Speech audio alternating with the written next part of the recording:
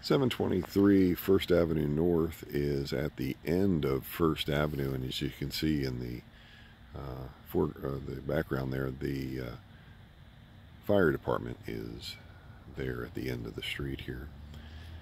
The home is a brick home.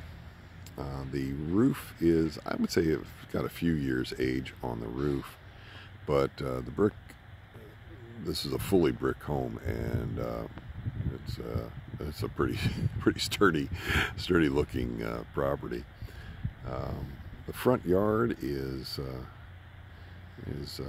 I would say well maintained here. It's there's no garage, so it's just the two-car pad that's on the driveway there. But the house beside it looks like a brand new home, and looks very pretty. Now the backyard, by the way, has perfect spot for a pool.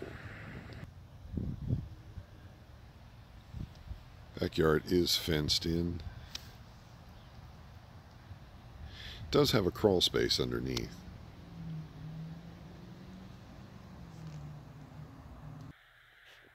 From the front door, even though I do have lights on in the kitchen, the skylights provide beautiful natural light coming into the living room.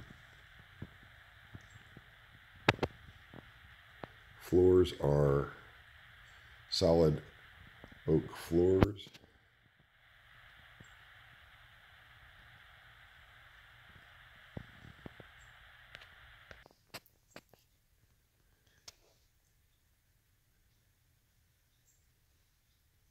So this is definitely a beach cottage, is the way I would describe this home.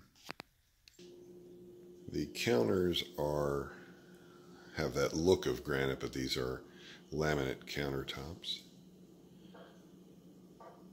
The appliances are in good shape.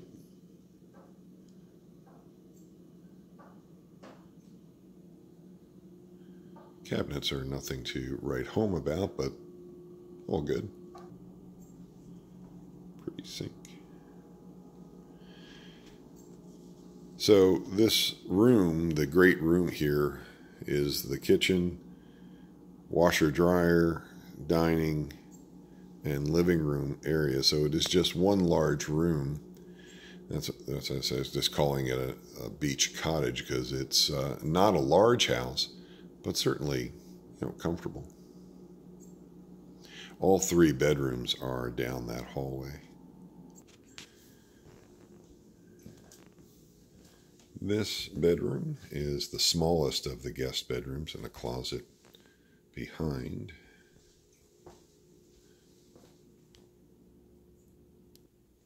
Coming into the second guest bedroom, I was not able to turn the light on in this room.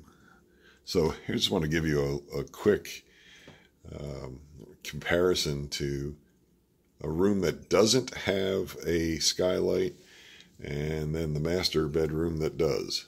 Neither one of these rooms has any electric light on. Amazing how much light that skylight in this room gives off. Carpet in both rooms needs either replacement or stretching for sure. This is not a huge master bedroom, but the way they've got it set up is not bad. Again, the carpet definitely needs to be stretched.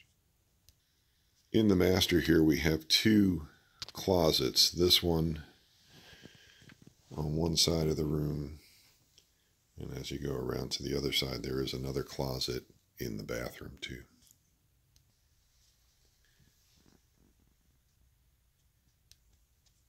As far as beach cottages go, the bathroom is a decent size. It's a shower, no tub, of course, but as a master bedroom in some of the other houses we've seen, this is a little bit of a small bedroom bath.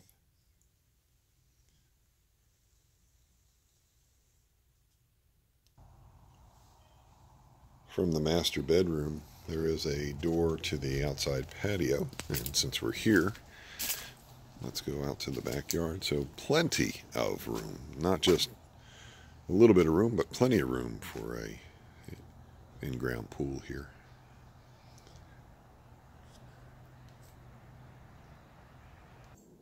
The hallway does have storage above with a drop-down attic ladder. And the last spot to get to at the house here is this covered little porch area. I have to talk to him about if that stays or if that goes, but it does give some nice sitting area that's out of the sun. Overall, the house is in good shape.